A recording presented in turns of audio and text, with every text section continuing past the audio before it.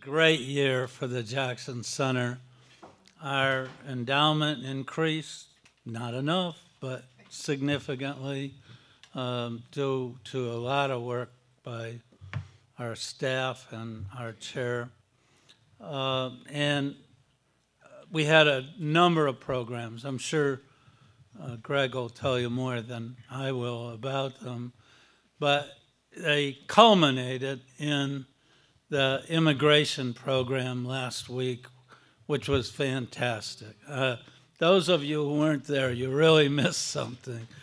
And I'm delighted that we got into sort of a contemporary issue.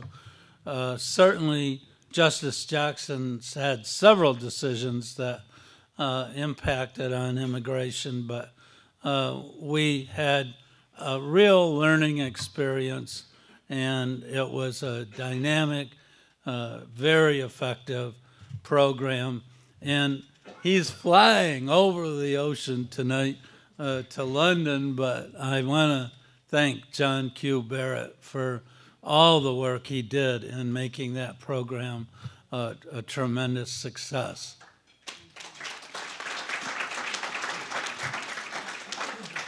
Speaking of success, I particularly want to thank Doug Neckers, our chair for the last 2 years. He has provided real leadership for this center and has done a terrific job, and we're all so grateful for your leadership and your contributions to the center. It hasn't been an easy year for Doug. I mean, his house burned down, or Sue, his delightful wife, has had some health problems. His business is sort of at a turning point, and one thing and another, but he was always there. He provided our leadership and our inspiration, and I would like to ask for a round of applause for Doug Neckers.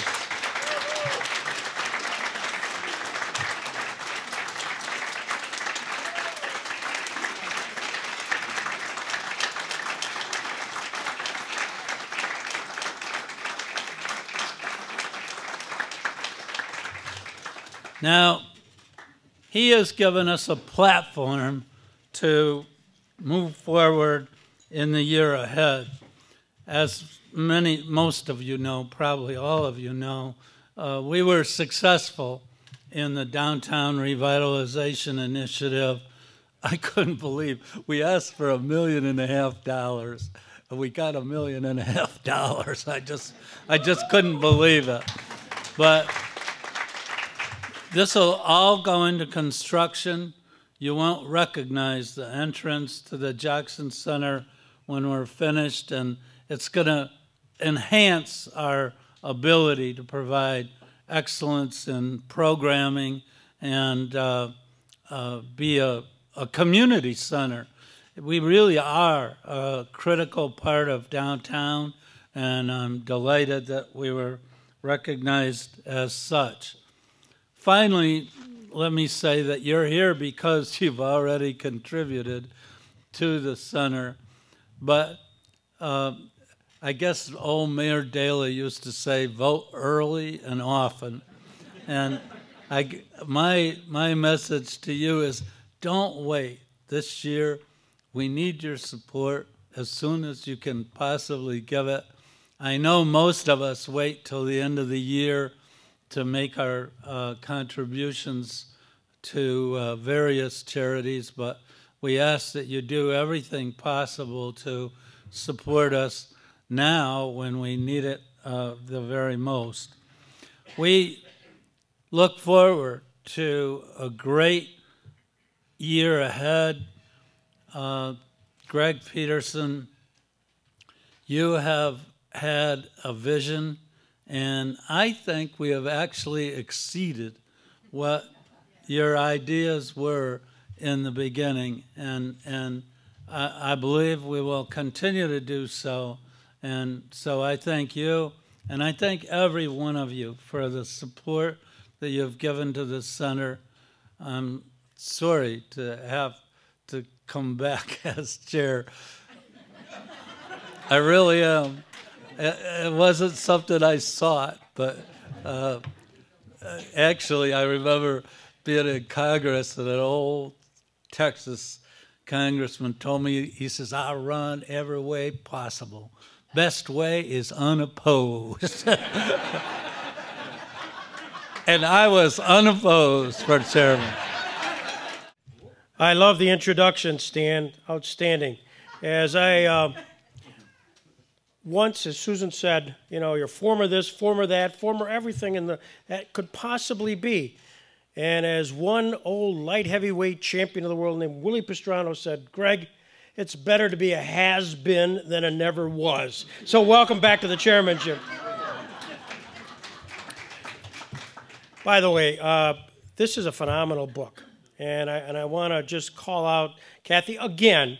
You know, talk about a labor of love for many, many years. I bring up all these books because those were required for me to buy them, simply because on the next to the last page, if not the last page, there is a picture of my wife. That alone should ramp up the sales dramatically.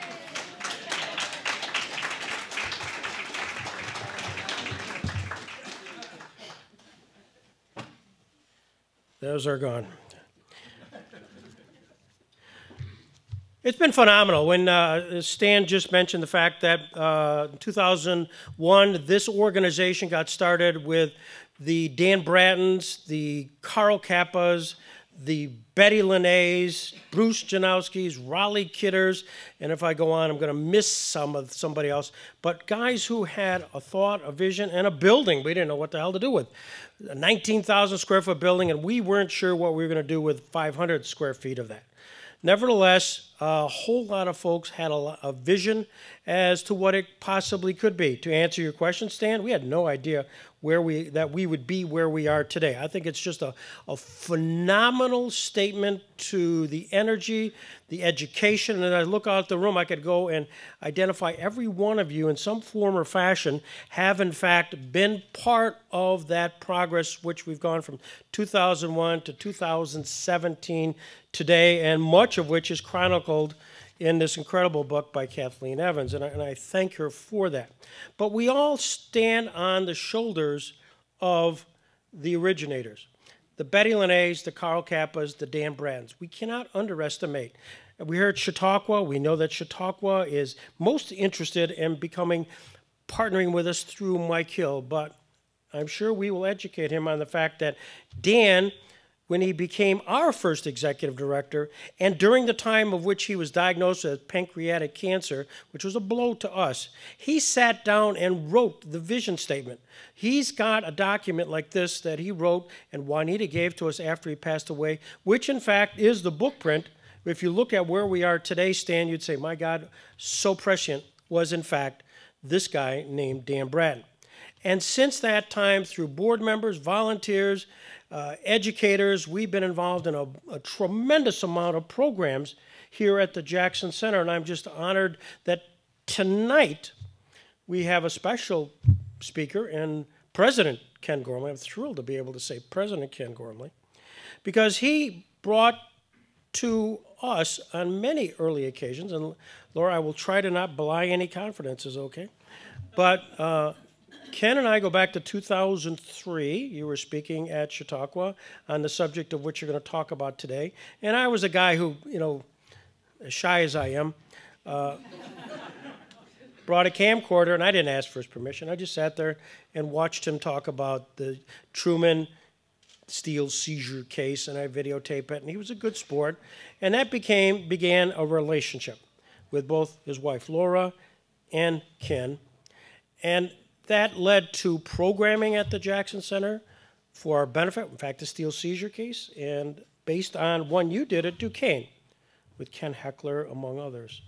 And we've had the benefit of not only Ken's guidance on so many fronts, but also the fact that we've ridden on the shoulders of people who were of his ilk.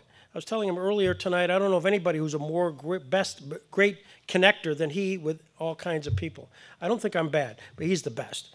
And over time, we at the Jackson Center have had those connections with some really incredible, historically interesting people. So, and some of them have passed away. And I just want to pause and reflect briefly on some of those whose shoulders we continue to stand on. William Coleman, Chief Judge Kay, Barrett Prettyman, Ken Heckler, Phil Neal, who was one of Jackson's law clerks, and Judy Klinger, of course, part of the Klinger family, and they've been intimately involved, and many, many more, just to name a few. But my job is simple. My job is to introduce President Ken Gormley, who I've known going from Professor Gormley, Dean Gormley, President Gormley, and here on the eve of his, I think it's his 20th anniversary with his lovely wife, Laura. 21? 31? Just kidding. Just kidding. I'm honored to introduce Ken Gormley. Ken?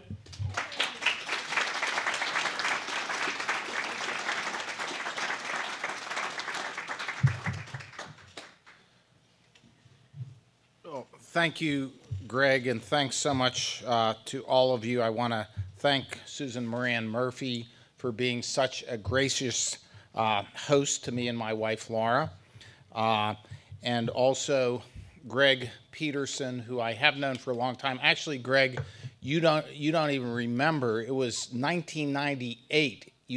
I have a picture of you when I was doing the Archibald Cox book here. And so you started interviewing me. He doesn't even know. People just blur together because he interviews everyone in sight. But as we know, it's actually Cindy is the reason we all love him. So, but anyway, I want to also extend my congratulations to the outgoing board chair, Doug Neckers, and also, as we call it in the legal profession, our recidivist board chair, Stan Lundreen. Congratulations. Lieutenant Governor, I should say. And all of the officers and board members of the Robert Jackson Center for inviting me to speak at this special event, honoring truly one of the great American public servants who, as you know, made his home here in Frewsburg and Jamestown, practiced law there 100 years ago, and is now in the pantheon of heroes, in my view, among the nation's greatest public servants in our history. And speaking of that, too, I want to give a shout out to our interns here. Why don't you guys stand up again, our interns for the summer at the Jackson Center. I always remind myself that they are the future leaders and public servants who will be running the show, and really the Jackson Center is one of the best places. And some of you will probably go on to Duquesne Law School if you're really smart. But tonight we're going to go back a half century to talk about an historic constitutional case that frankly lots of people don't ever hear about, don't know about. And I always say is the granddaddy of the cases dealing with presidential power. I've taught constitutional law my whole career. Let me ask you, how many of you know anything about the Steel Seizure case in 1952? Okay. How many of you were alive and remember it happening? Okay, yeah, we do have. So this takes place during the Korean War in an effort by President Truman to avert a strike of 600,000 steelworkers, many of them where I'm from in Pittsburgh. I can tell you that this historic case that involved pitting the president against Congress and really the Supreme Court remains to me one of the most powerful cases in American history. Legal conflict at the highest level. When he was asked by a newspaper reporter what gave him the authority to just seize the steel mills, President Harry Truman said, "Tell him to read the Constitution. The president has the power to keep the country from going to hell." That was his constitutional analysis.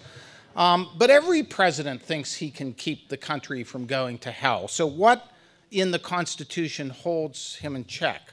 So as Greg mentioned, over a decade ago now, I organized a program at Duquesne University on the occasion of the 50th anniversary of the Steel Seizure case in conjunction with the Harry S. Truman Library and Institute in Independence. And we brought together some of the advisors who had actually worked on this case with President Truman, some historians, others.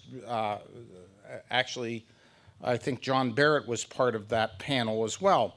As you could guess, the average age of the panelists was around 85. That's always a challenge in organizing these historical retrospectives, is that finding people who are still alive to talk about these things. And then it was just a couple years later that Greg Peterson and the Jackson Center here did a fabulous job pulling together many of the former U.S. Supreme Court Justice law clerks, which really built on that program and was fabulous. But in my view, all of these historical retrospectives are important to preserve a rich history. As you can imagine, most of the distinguished panelists from my program and from Greg's program are now deceased, everyone but me and Greg. But I do think it's important, and it's wonderful to have programs at a beautiful setting like this tonight in a place really where Robert Jackson did call his home, and it's so wonderful to know that some of his family members are here. I'm in awe of his work. And this was a place, as you know, that he came, Chautauqua, to refresh his mind and his soul, like all of us. And so it's a particularly fitting thing. Being a college president is a kind of busy job, but as soon as Greg invited me to this, it was something I couldn't pass up. And this case does remain the granddaddy of the cases relating to presidential power in American history, which becomes relevant. I just finished a book called American Presidents and the Constitution, but it is one of the most significant cases even for things that go on today, and has a haunting relevance to us in many ways. So to introduce the program I did back in 2002, I was fortunate enough to be able to film an interview with then Chief Justice William Rehnquist at the Supreme Court. Chief Justice Rehnquist had been a 27-year-old law clerk who clerked for Justice Robert Jackson at the time the Steel Seizure case was decided. He never came out and said it, but it was very clear that he worked on that case with Justice Jackson. So I thought I'd begin tonight's program by just showing you this little 4-minute video, my interview with Chief Justice Rehnquist, so we can all sit back and get a little historical context. So Cameron, can we roll it?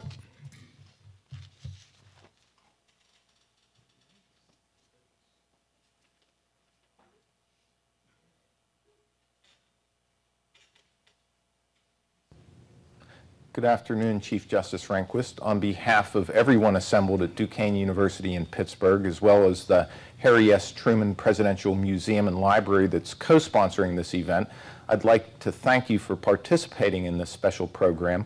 I have just a few questions to set the stage as we begin this retrospective, looking back 50 years in history.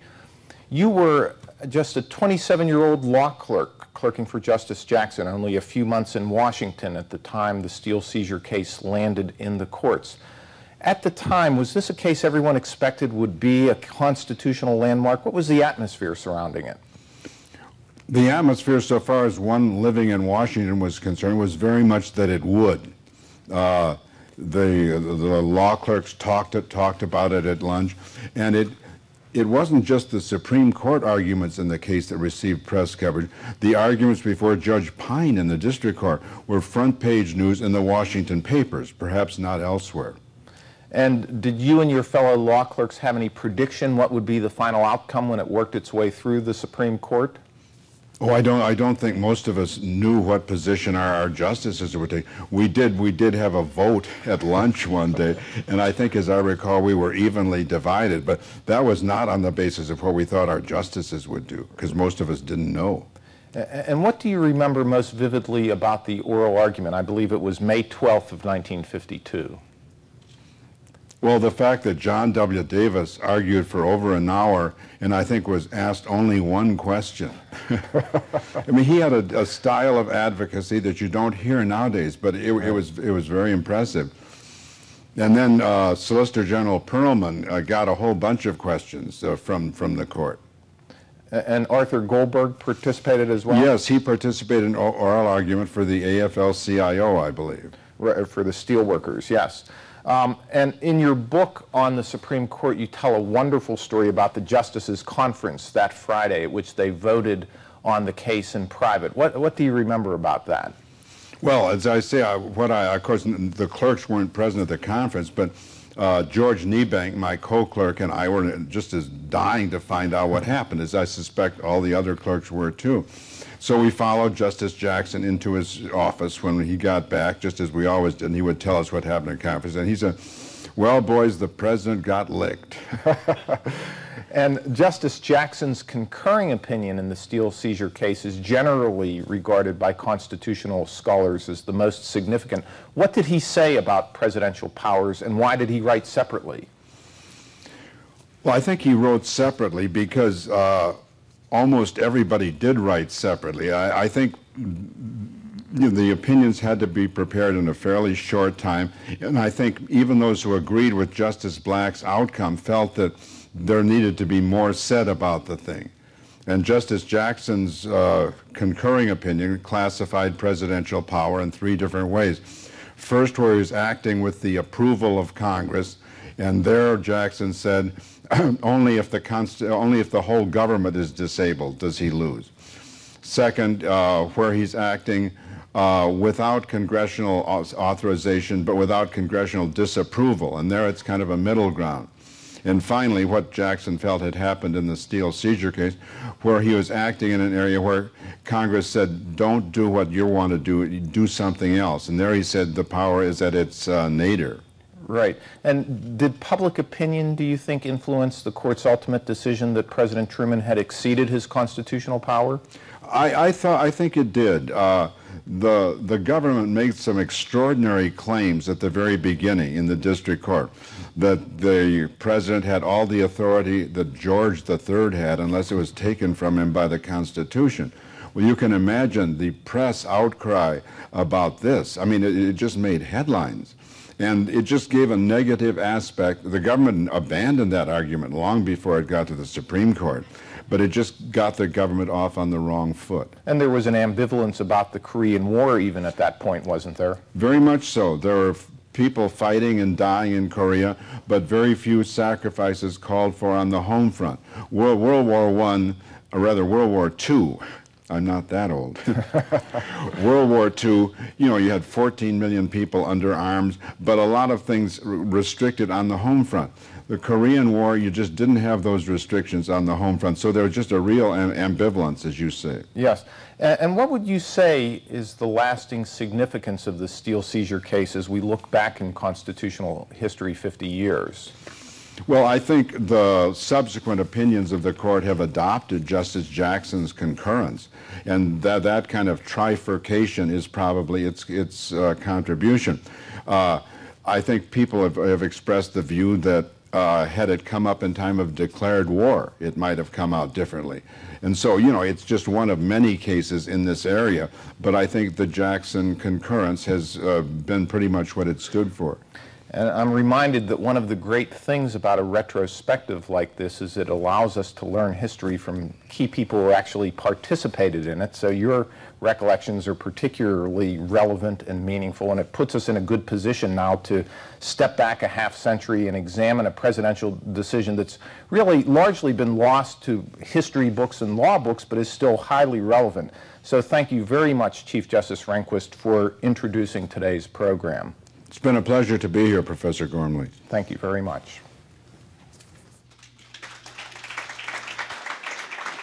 Good job, Cameron. The thing that really strikes me watching that video again all these years later is how few gray hairs I had at that time.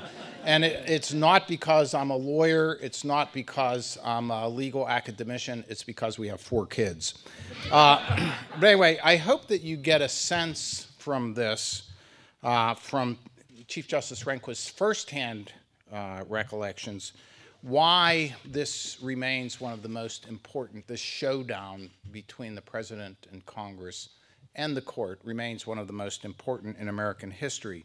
And it was front page news at the time. The Chicago Daily News called Truman's act leaping socialism. The chairman of National Steel said, "What the hell's the difference between this and what they do in Russia?" Funny how history repeats itself. The New York Daily News said, "Hitler and Mussolini would have loved this."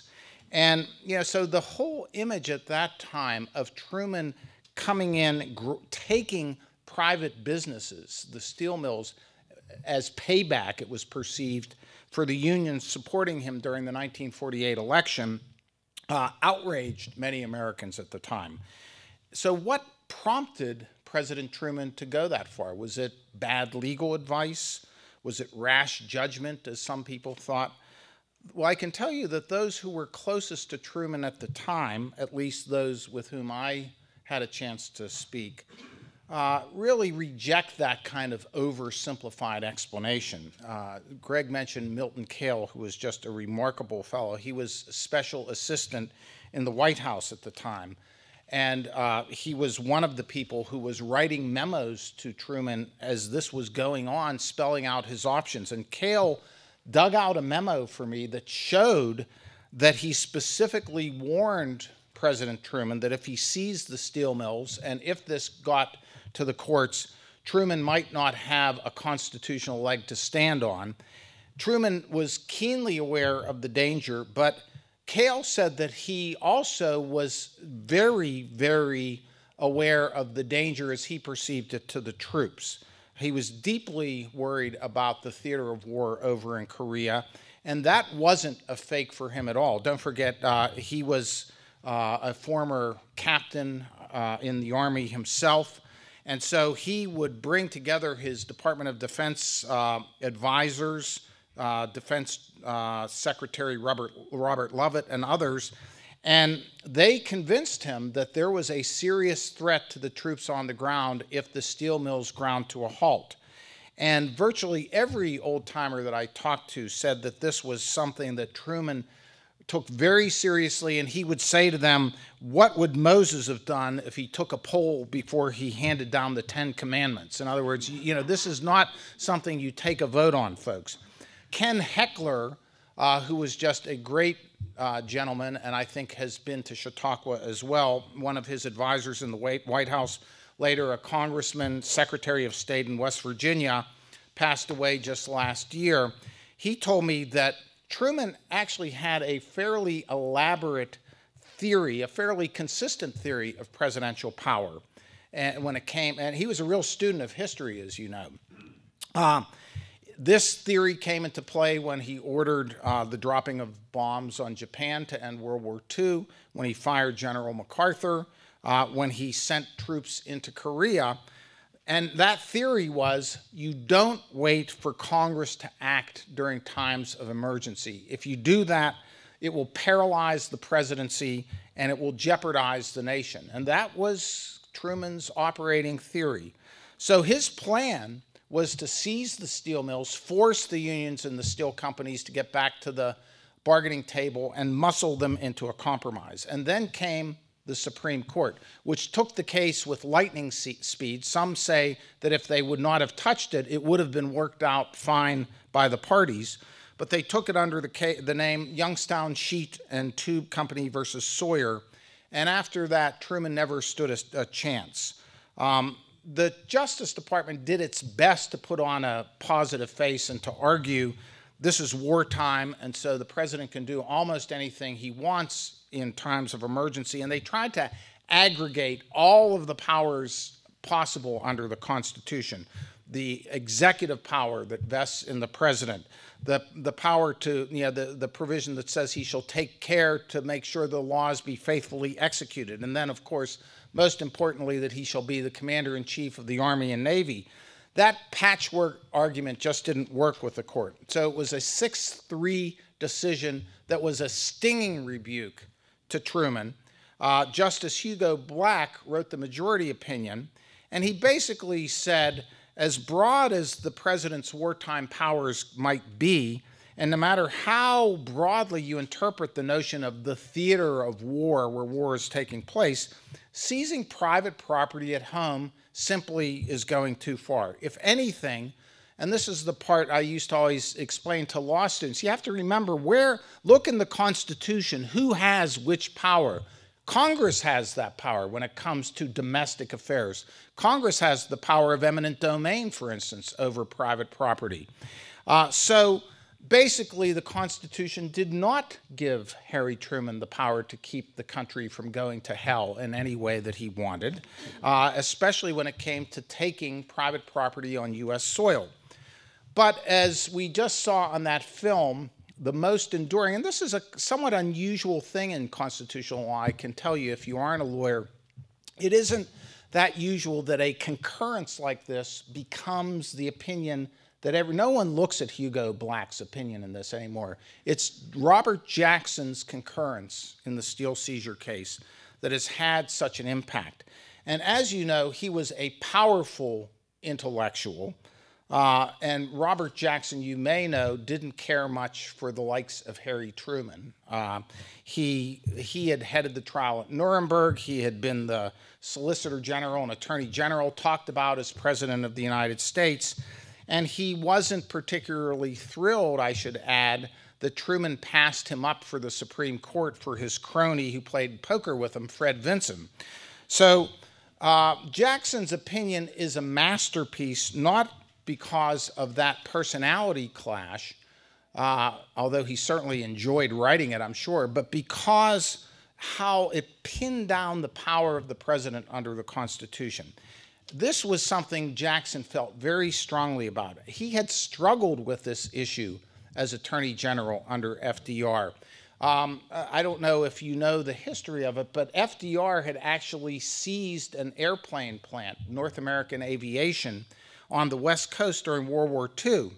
And when the lawyers for Truman in the Steel Seizure case tried to say, well, FDR got to seize the airplane plant, Jackson visibly bristled at the suggestion that there was anything similar. He had been the one advising FDR on this. And John Barrett, who's a close friend for many years, and I have talked about this, but also if you read Jackson's memoirs, you'll see he felt very strongly that these were two totally different things because that aviation company had a direct contract with the U.S. government to make planes for warfare. And so that meant that the communist-led strike in that case in 1941, at a time when America was facing the almost certainty of war, was really tantamount to Jackson and FDR to an amount of aggression against the United States government itself. That was worlds apart as far as Jackson was concerned from Truman seizing these steel mills. So he went on to articulate this test that Chief Justice Rehnquist mentioned briefly there that really obliterated Truman administration's argument.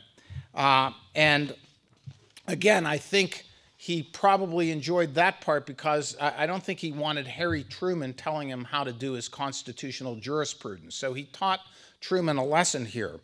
And he did it by laying out a spectrum of powers, 3 different shades of presidential power that existed in our constitutional system. That is the most important legacy of this case that Jackson gave us. In the first category, he said, when the president acts pursuant to the express or implied authorization of Congress, so Congress tells them they are allowed to act in a situation, the president is at the high point of power because the president is acting with whatever power he has as, under the Constitution as the chief executive, plus the power that Congress has given to him, okay? Then in the middle zone, you have a sort of zone of twilight, this middle ground, where Congress has not said you do have the power, you don't have the power. It's been silent. So there the president is acting with his own authority, nothing subtracted, if you will, by Congress. But the lowest category on the spectrum for Jackson was this third category where you act in a manner incompatible with Congress's express or implied will. And so there you're operating just with whatever powers you have under the Constitution minus the Constitution's powers that have gone to Congress. And so here you should be particularly leery of the president acting. And so in this case, Jackson concluded that Truman was in this weakest category. The Constitution didn't, in the first place, if you look at presidential power, didn't give Harry Truman any power to seize private property anywhere. So it wasn't in his toolbox to begin with. But Congress had not only not given him the power, but in fact, when they debated the Taft-Hartley Act in 1947, Congress specifically talked about whether they should give presidents the power to seize private property because of the FDR experiences, both with the aviation plant and coal mines and other private property, and they rejected that specifically. They set out a different procedure a president had to follow to go to Congress to ask for permission. So the president here was at the nadir of power, at the lowest possible point. It was only Chief Justice Vinson, again, who played poker with Truman on Fridays, and Justices Reed and Minton, who were two other appointees who voted with him. And make no mistake about it, folks, we had Harry Truman's grandson at the event that I did at Duquesne. This was a stinging rebuke for Truman. He really went out of office with his tail between his legs. It took a Pittsburgher, David McCullough, to restore, incidentally, his legacy by writing his biography. But this was a major, major blow to him. And so I think it was Ken Heckler who told me, he said, there was blue smoke coming out of the White House for days after this opinion. And one of the stories that I believe is true, actually, in talking to people, was that at the end of the term, the Supreme Court hosted a dinner, as they always did, and invited the president over to try to smooth things out. And the reports were that Harry Truman, at one point, kind of gave them a tongue lashing about their decision in the Steel Seizure case. But at the end, he said, "I don't like your law, but this is mighty good bourbon." So, at least they ended on a happy note. But why did the Supreme Court conclude that Truman had gone outside his constitutional boundaries, and why is this even relevant today? Well, the first question is easy. It goes back to what Chief Justice Rehnquist said here. By the time this case got to the Supreme Court, there wasn't a sense in the country that there was a crisis or urgency. The fighting in Korea had fallen into a lull. The country was more consumed with a pennant race between the New York Yankees and the Brooklyn Dodgers that summer, frankly, than what was going on overseas. And so there was a sense that these dire warnings by Secretary Lovett and others that there would be some catastrophe if we didn't keep steel mills going in terms of our troops in Korea, that was overblown. And in hindsight, that turned out to be true, most likely. The steel mills were shut down for about 2 months, and there was no problem in supplying steel overseas. But the key thing, and we were talking about this at the dinner table earlier, it's true with so many of these stories, whether you're talking about this or the Bush administration or current times, it's not about good or bad. It's not about moral absolutes. It's really about a very difficult process the nation has to go through during times of crisis, figuring out how much power it can allocate to the commander-in-chief, how much power has to be preserved for Congress, and then what is the Supreme Court's role in that tricky balancing act. And so Justice Jackson's three-part test has really been back in the shadows, kind of lurking behind every president since. It was cited prominently by the Supreme Court for instance, when it ordered President Nixon to hand over the Watergate tapes in U.S. v. Nixon, something I spent a lot of time with. It was a key case when President Ronald Reagan was determined by the court to have the power to freeze assets in the U.S. to set up this special claims tribunal to try to resolve the Iran-Contra hostage crisis. It was even cited prominently, Jackson's concurrence in the Clinton v. Jones case, deciding that President Clinton could be sued civilly while he was in office. And there are even citations to Jackson right now as the sides are sending volleys back and forth having to do with the travel ban cases involving President Trump. So the Steel Seizure case is always there, kind of like a little length of cord around the wrist of every president, ready to jerk them back if they try to go too far. And it only happens when the courts decide that a president has stepped over that constitutional line. So how does that case have application in later years? One of the most vivid examples took place in 2006.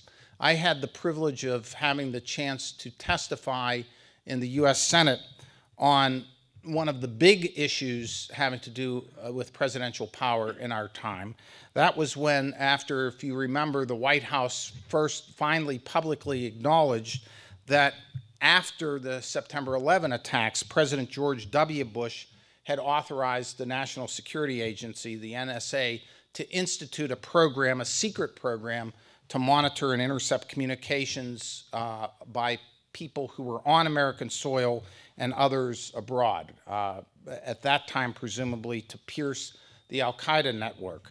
And so according to the Justice Department at that time, these wiretaps were necessary without warrants in order to prevent potential terrorists to find out about them. The Bush administration policy also, though, which was very important, circumvented an act of Congress. Any of you who have spent time there know well about FISA, the Foreign Intelligence Surveillance Act, by which they set up a special court that specifically handled these kind of secret wiretaps and gave the due process necessary in private before those kinds of intercepts could take place. So when I had a chance to testify in front of the Senate, I talked about these things. I never questioned the integrity of President Bush or the Attorney General Alberto Gonzales. There's no question that the president's powers as commander-in-chief on American soil has to be heightened when you have an experience like 9/11 where there is, in effect, an attack on American soil. But then how long and in what fashion does this power continue for a war on terror that, in theory, goes on forever? And so in my view, as I argued, and it's funny, I had sent this little video to Senator Arlen Specter, who chaired the Judiciary Committee, before my testimony, and the first thing he said was, boy, Professor Gormley, that was pretty good. You got Chief Justice Rehnquist to admit that public opinion influenced the Supreme Court for once, because he was always a stickler for that. But it was very much, he was saying the context of what was happening really produced the result in that case. But in my view, when I testified in the Bush wiretap case, it was very similar to the Steel Seizure case and Truman seizing the steel mills. In one sense, when you're talking about presidential authority on American soil, it's already at a lower point because the Constitution doesn't directly give the president that sort of power. But here, there was something that was taking away, additionally, the president's power. Congress hadn't authorized him to act. He was going around the FISA statute. But also, this was directly interfering with the citizens' Fourth Amendment rights, which I argued actually took him potentially even lower than Harry Truman in the Steel Seizure case. In the end, And I would say, incidentally, I do believe that President Bush sincerely believed that this was necessary to protect the country, but this is how the courts are supposed to operate to make sure that a president doesn't step over the line, just as it did with Harry Truman. And so I don't think there's anything weak about defying the rule of law. When a president does this, it's part of the system to make sure the checks are there to stop it. And ultimately, if a president wants to change the ground rules, when you look at the Jackson test and you see where a president can act or not act, especially during times of crisis, if the president wants to change that equation, there are a couple ways to do it. First, get Congress to pass a law authorizing them to do it. That's a big step forward. And second, amend the Constitution, obviously, if you're going to try to give a whole new power to the president. But in the end, in the Bush case, what happened was that Congress went and passed a new law, the Protect America Act of 2007, and then followed that up with amendments to FISA, and gave the president a bunch of these powers, but putting it back through the FISA courts, so you didn't exclude the courts from the process. And that was a good solution, I think, to the problem. And so the president was able to do a lot of that work, but couldn't just ignore the other branches of government or the Bill of Rights and the Fourth Amendment rights of citizens. If you look at subsequent cases during the Bush presidency, there were a bunch of them where the court had to reel in the president. Hamdi versus Rumsfeld in 2004, the Hamdan case the next in 2006, where even the more conservative justices on the court, who generally were aligned philosophically with President Bush at the time, concluded that he had exceeded his power in dealing with suspected terrorists and with those held on Guantanamo in not allowing them to have certain constitutional rights. And specifically in the Hamdan case, Justice Stevens said whether or not the president has independent power absent congressional authorization, he may not disregard limitations that Congress has placed on his power, a very Jacksonian theory. And Justice Sandra Day O'Connor reiterated in Hamdi that, citing the Jackson test, that even times of war didn't give a president a blank check to determine how much authority to use. And so even when we jump now to modern times, during President Obama's presidency, if you remember when he was striking the nuclear deal with Iran, a number of law professors wrote articles arguing that this violated the Jackson three-part test in terms of presidential power. And just this year, if you would go and look at the briefs having to do with President Trump's 2 travel ban efforts, there are citations on both sides citing Jackson's concurrence in the Steel Seizure case. And incidentally, I would note this case, the travel ban case, isn't primarily a Steel Seizure type of case. This is a case where the president is acting having to do with foreign affairs, not domestic affairs, and does have a lot more power under the Constitution. What's tugging at it, though, is the fact that it may violate other provisions of the Constitution, the Equal Protection Clause, religious freedom under First Amendment. And so that is what could drag this down ultimately. And I think we saw some of this in just this past week with the court's temporary decision in the travel ban case. And when it goes to the court in the next term, you can be sure that there will be discussions of Justice Jackson's 3-part test in the Steel Seizure case. So what we've learned from all of these experiences, I think, is that times of crisis are often when we make our worst decisions as a nation. The fear of communists and socialists during the First and Second World Wars led to prosecutions under the Espionage Act that, in hindsight, just really obliterated First Amendment rights at that time. The panic, as you know, after the Japanese invasion of Pearl Harbor that led to the internment of 100,000 Japanese American citizens in the Korematsu case, and I know you had Fred Korematsu here, I think, at Chautauqua not too long ago. That was actually formally repudiated, and the U.S. government apologized for its decision. It's viewed as one of the biggest mistakes in terms of disregarding basic individual rights under our Constitution. On the other hand, picture the tension, and this is something we were talking about at dinner. Picture whether it's Alberto Gonzales making decisions as Bush's AG or Harry Truman's advisors. Remember what Lincoln said when questioned in terms of, Lincoln was the one who really expanded the powers of the presidency most during the Civil War, suspending the writs of habeas corpus, seizing ports without authority. But he said, in the end, this Constitution isn't going to do us much good if we don't have a country anymore. And so we always have to, there's that tension tugging at us, but at the same time, the Constitution only functions properly even during times of threat and crisis, maybe most importantly during times of threat and crisis, when this three-part system of government works properly.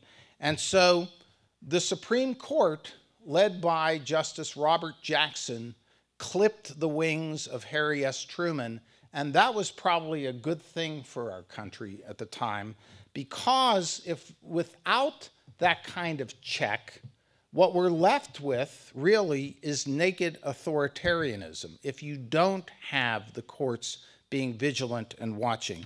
And so what's fascinating, I think, about being alive during this very interesting, complex, admittedly dangerous time that we live in is that we do get a direct view into the minds of great public servants like Robert Jackson, who had to struggle with these sorts of, competing pressures and take steps to prevent overreaching by the president during times of crisis for the sake of something more important than presidential power, and that is preserving our democratic republic in the United States. So, the current fear of terrorism that is very real today, in 10 or 15 years, we'll look back and we'll see it was even more real than we expected, or maybe it wasn't quite the threat that we feared. But without remaining true to the dictates of the Constitution, I think it's safe to say that we typically lose more than we gain. One of the great things about having the chance to lecture in a setting like this and to reflect on the life of a truly great public servant who actually was part of the fabric of this place here at Chautauqua is that ultimately we will look back and be able to have answers because we're engaging in discussions like this, in dialogue. And I actually remember at the time after 9/11, you may remember that it was almost viewed as heresy to say anything against the government taking action right after that. It was there was almost a silence across the country for fear it would be viewed as unpatriotic.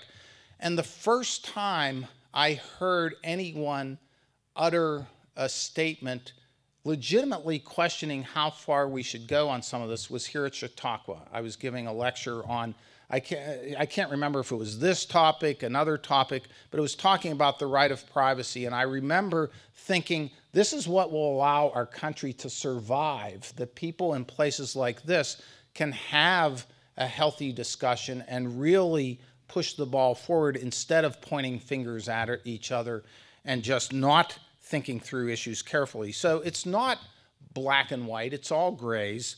And I really do believe that Justice Jackson, with just brilliant foresight, taught us how to make sense of this blurry spectrum when it comes to presidential power.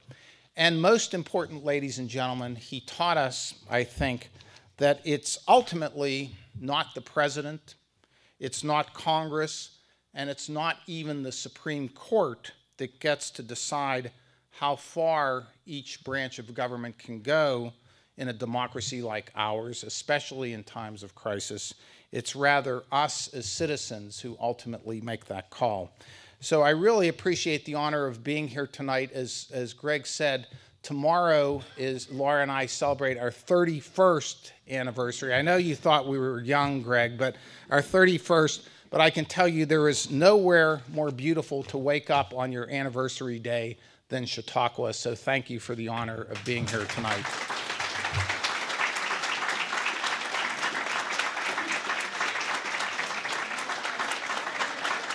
Help me thank Ken Gormley once again and wish Ken and Laura, his wife, a very happy 31st anniversary tomorrow.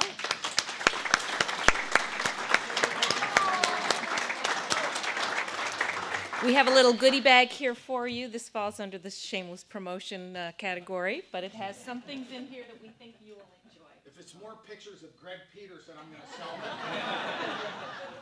them.